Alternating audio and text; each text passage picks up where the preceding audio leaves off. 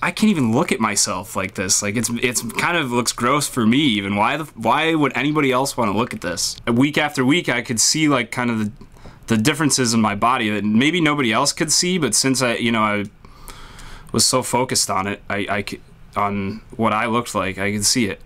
That shouldn't matter all that much. Like, why did I care that much about what it looked like? I should have just been kind of comfortable with it, but I wasn't.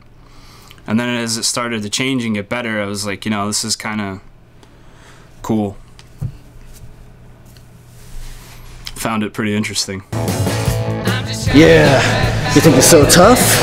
Yeah, I'm like Iron Sheik, I got a 10-inch. I can't gain weight no matter what I'm eating.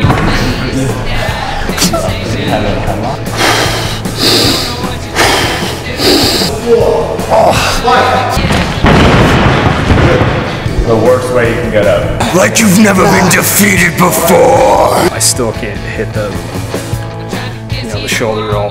Push down, pop your hips out, bro. Like that. I want that to work out, and I want this to work out too. There's no reason they both can't.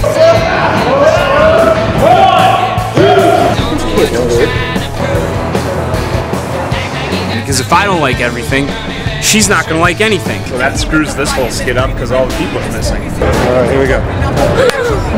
That one felt a lot better. With the flip bump, you actually have to land on your feet.